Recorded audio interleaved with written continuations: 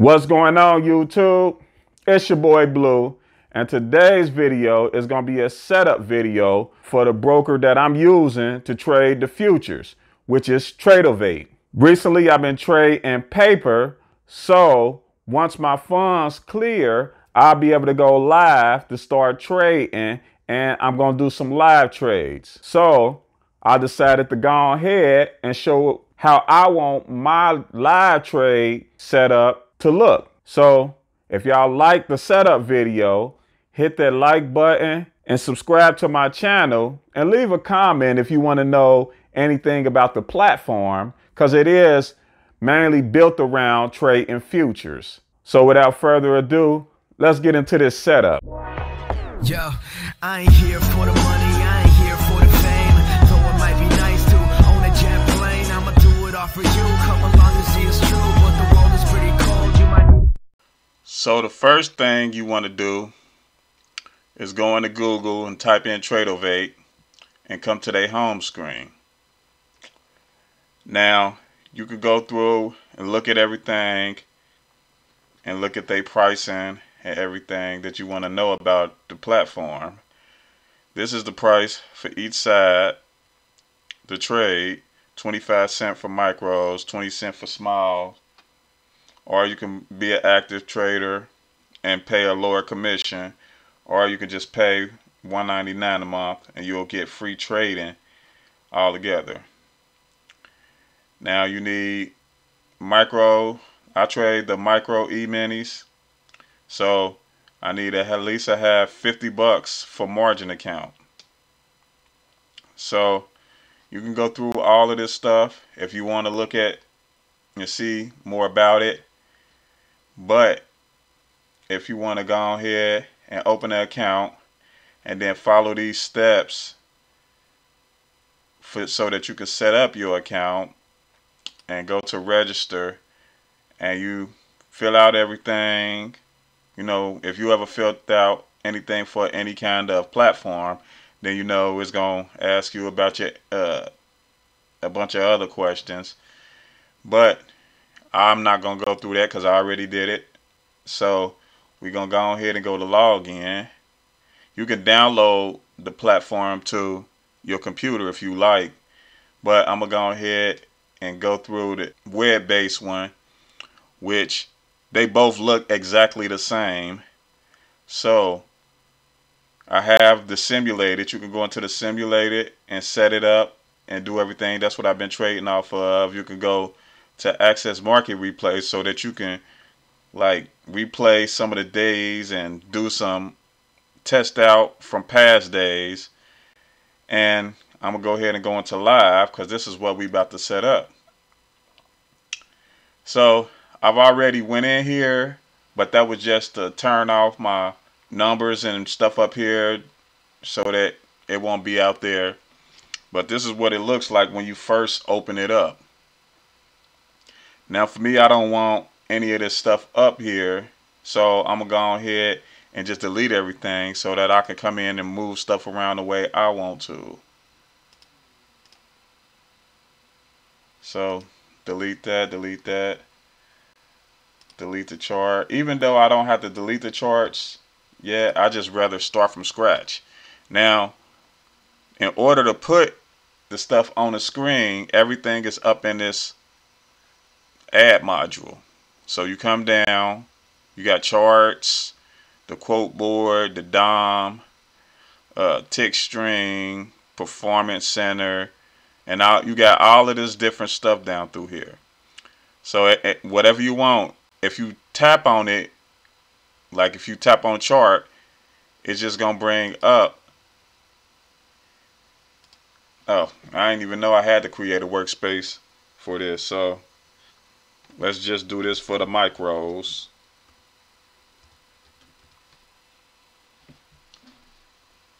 And save it. Okay, that's what my workspace, I guess, is going to be called. So now I want to add. And you can drag it anywhere you want. So you bring it around the screen. Since it's the full screen, you just drop it. and you drop the chart in, you got to type in what ticker symbol or the futures that you're looking for. So type that in, and this is the one that they give you in default. So you can go through and set up this, but I'm gonna go ahead and add the other stuff that I want first. So I want to add another chart. So then you got to hold your finger on it to be able to drag it around and everything. So I want to add that, and then I'm gonna type in the same thing, or it's already up here, and then hit enter. So now I want a DOM, so I'm gonna go ahead and bring my DOM in and pull it all the way over here. So now we got the DOM over here, put it on a ticker, and that's what we have for it right now. So after you do that, you can go over here and you can add like your orders, your order tickets, your positions, because you trade off the DOM, or you can trade off where it go? Let me see if this one is it. Yeah, the order tickets. So I usually have it up under over here. Have this a little bit more over. But then you can add the level 2s in, which is, I believe it's the quote board. Let me see.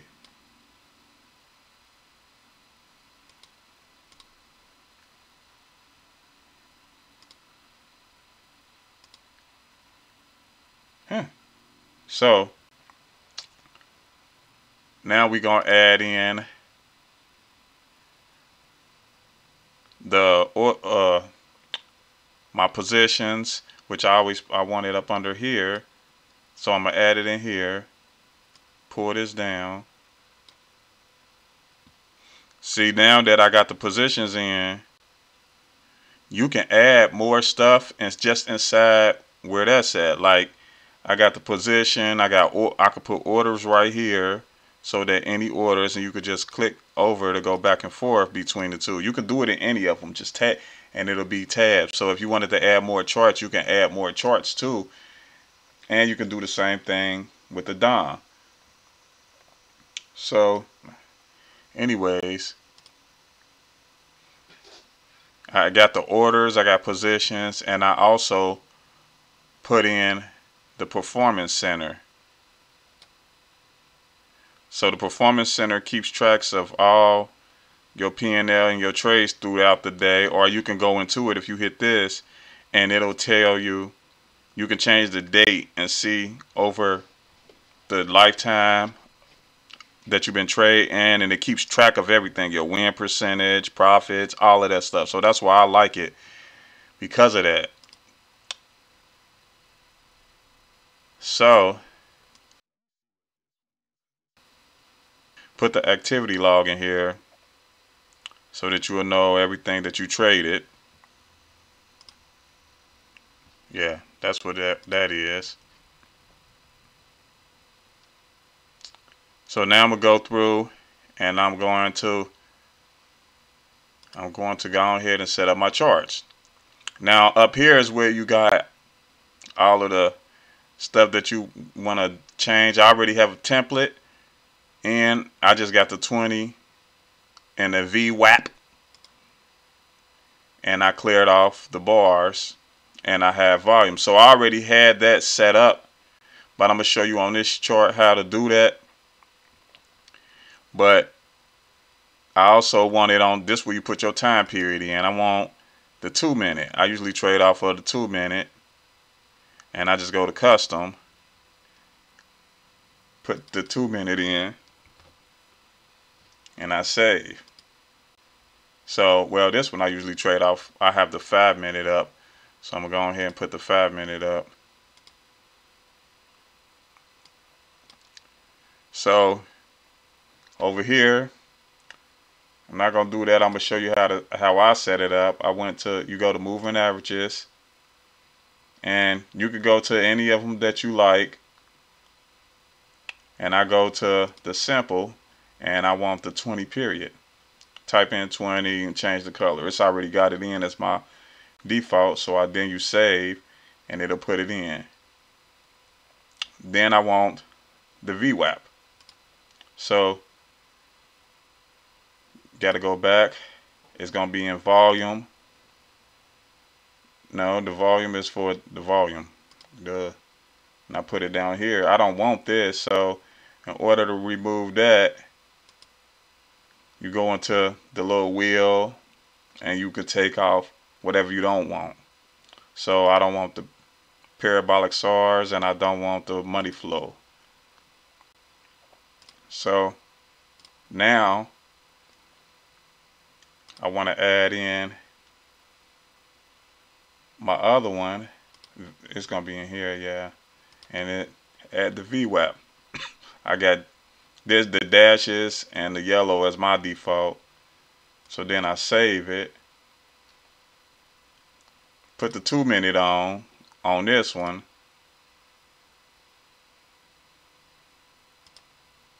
I said 2 minute. And hit the save.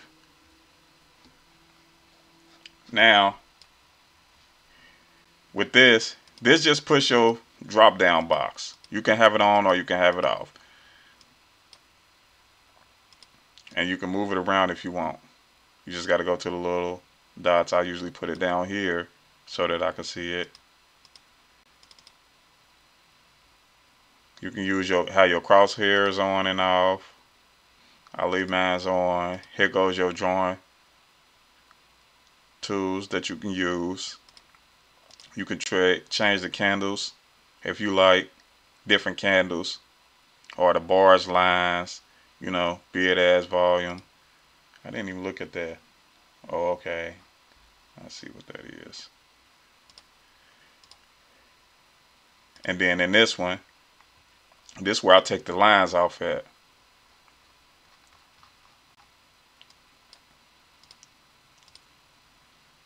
And you can, I usually have show the fields on because I want to see where I got filled at.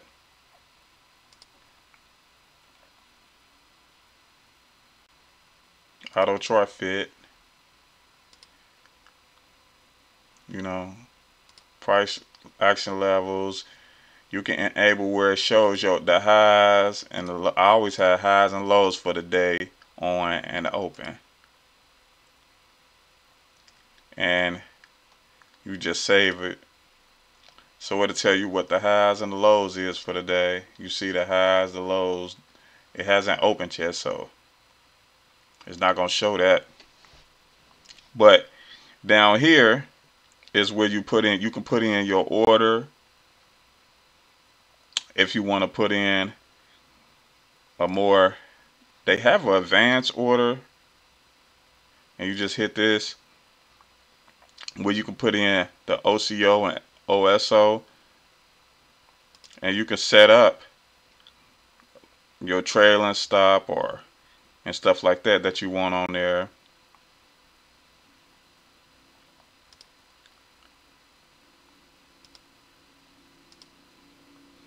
You can put any of that stuff in. You can go over here, and if you turn this bracket on and you select the OCO order, or you can set up your own OCO orders if you click on the little wheel that's next to it, and you can turn it on. Turn the name of the bracket, like say automatic stop. So I want to change it to auto stop out.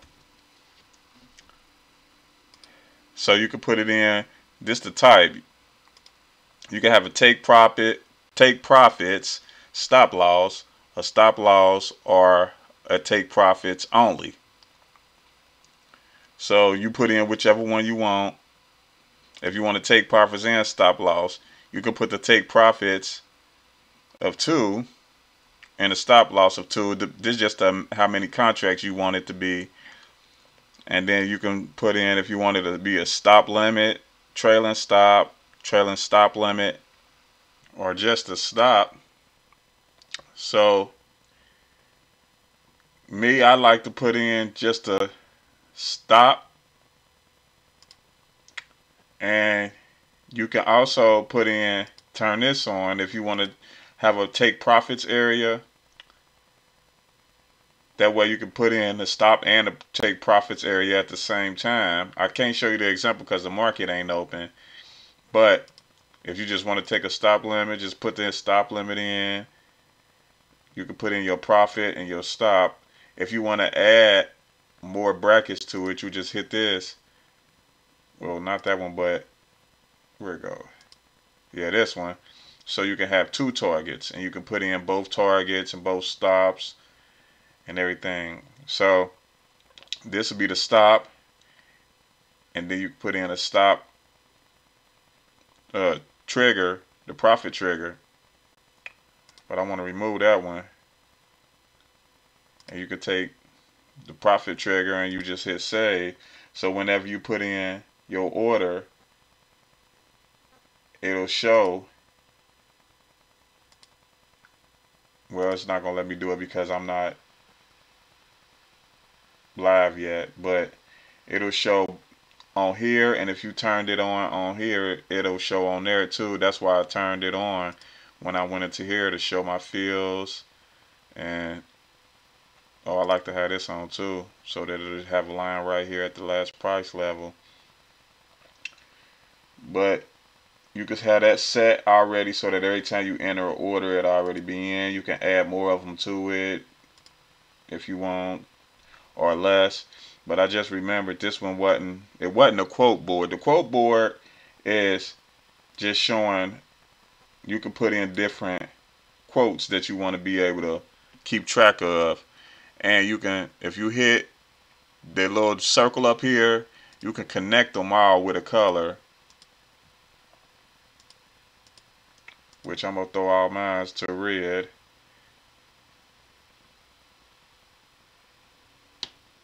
Okay, so this was the wrong one. I ain't want to put that one in. It was this tick stream. The tick stream is the one you can add it down there, but if you hit X, it'll bring it up here. Select, and this gonna be your time and sales basically. And turn that red to, and you can make it. It won't let you size it no more, but that's how I do that. But I usually have this smaller so I can have more of this chart and less of this, because I don't trade as much off of this as I do off of the 2-minute chart. So I use the dominance throughout my trades. I had this set to 2 already.